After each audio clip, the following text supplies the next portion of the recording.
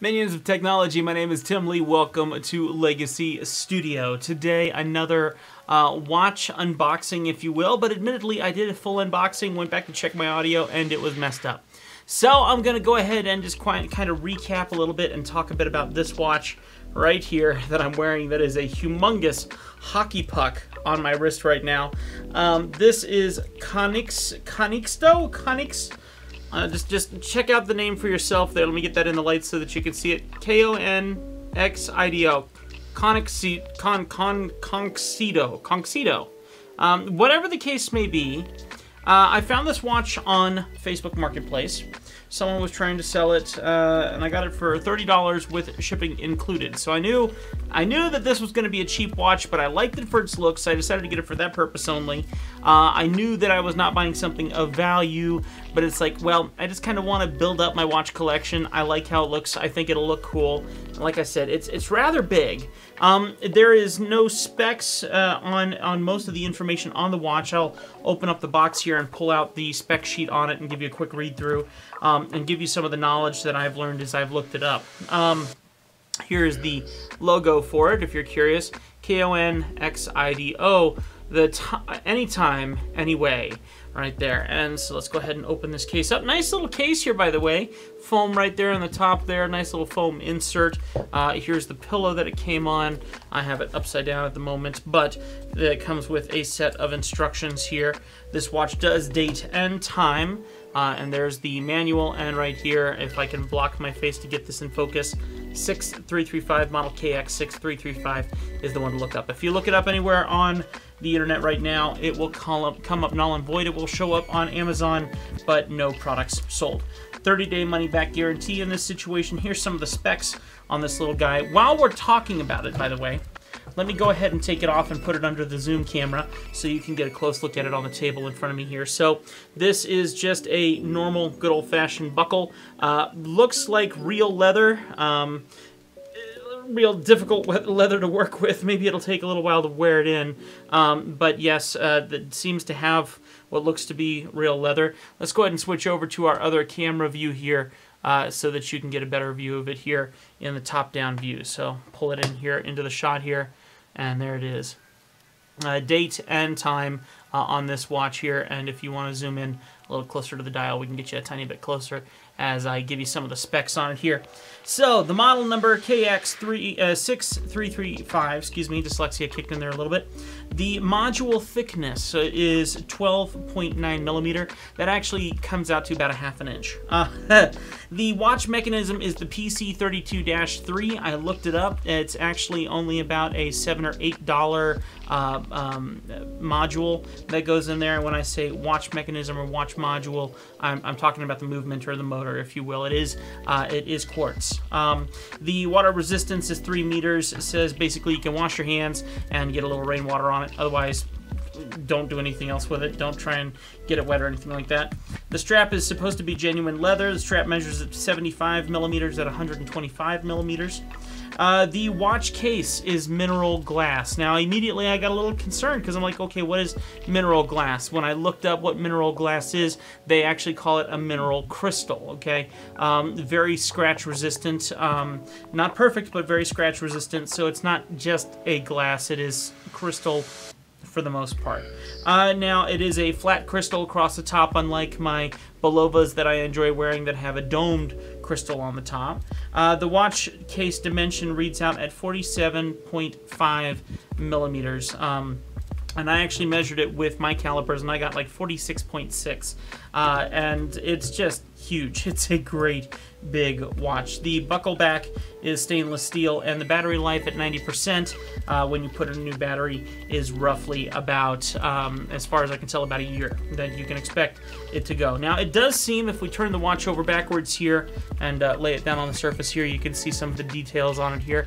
It does look like it's a twist-off back, even though admittedly I see this little tabby thing right here, so maybe it is a pop-up. Nope, that is definitely a pop-up off the back, so it isn't a twist-off, but as you can see, water resistant, and not much information on this. In doing a little bit of research on this watch, I could not find a website for this company. I could not find any kind of real details on this watch.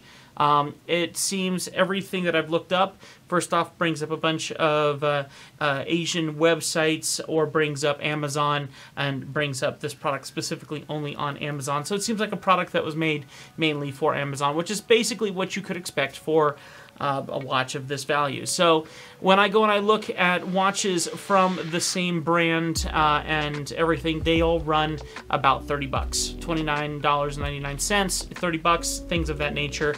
And this is just one of the bunch. So you're only buying this watch for its looks. When it comes down to it, it's very light, even for being this kind of, let me go ahead and switch back here. It's very light, even for being such a large hockey puck. I mean, it is incredibly thick on your wrist, you know, and so rather light, not terribly so, but definitely light. And the band is just in that form. It doesn't move very much. It feels like leather. It says genuine leather on it, but I mean, and though it feels like it, it also just feels really, really stiff. You know, almost like a gun belt, if you will. It's very, very stiff. Doesn't want to collapse in the hands if I press against it here, which is good, but at the same time, it just doesn't quite feel that ultimate quality, if you will. Now, the thing I do notice is that it's very easy to smudge up the crystal and get that smudged up with fingerprints, and when you're done with that, you're going to be cleaning it a lot to get off those fingerprints. Not to mention, you're working with such a ginormous piece of glass on that hockey puck. I have to call it a hockey puck. It's just so big. It sits on the, I mean, it seems to sit fine on the wrist. I still like it. I still like it. I was not expecting much from this watch, because it's one of those things I knew when I was buying it for its style. It's big, it's bulky, and it definitely looks like I'm about to shoot some kind of superpower magic trick out of the front of it, like pew, you know, whatever the case may be. It stands off pretty tall off of your wrist. I sent 2 pictures to my wife, and I'm like, hey, it looks worse in pictures than it does on video or in person. So you are getting this simply for the look, you know. Now, if you're a person who's trying to match up clothes and things like that, I'm trying to do that more because I'm getting on YouTube more. We're getting more views. I'm trying to bling up a little bit, if you will.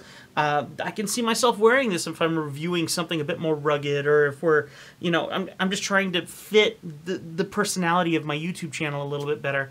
And you know what? I gotta admit that between that one here and my beautiful Bulova 96A 120 that my wife bought me, I'll probably wear this one.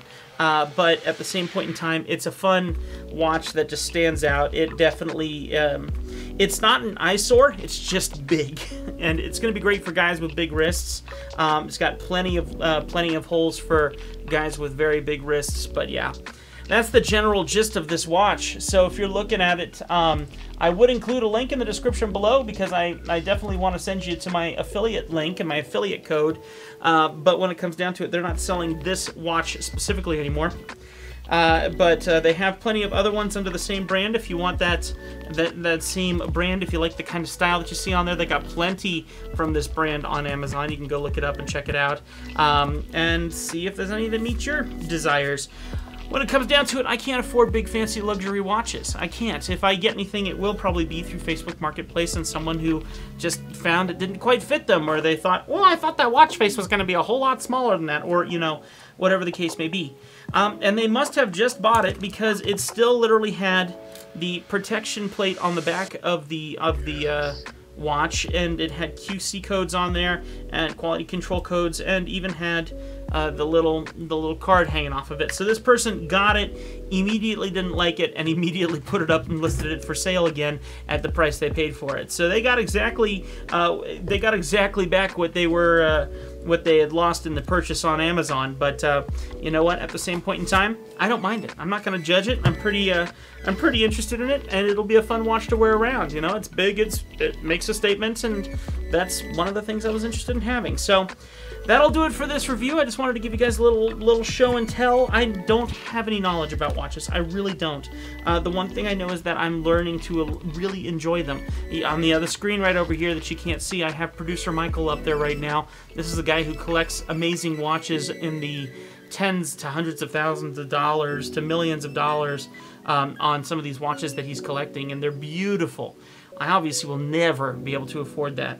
But that doesn't mean I can't enjoy the hobby, can't enjoy collecting some beautiful stuff as well. And you know what? Considering that there's a lot of wonderful people selling their old vintage watches, which I love vintage watches, it's a good opportunity to have some fun and get something beautiful and something that you'll never forget. So that's my take on it.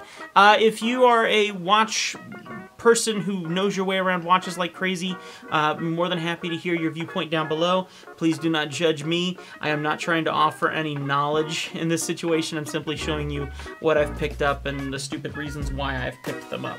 And as I learn more about them as time moves on, then I'll be happy to share knowledge, but I think that's a long ways down the road, and I'm just enjoying the experience for right now.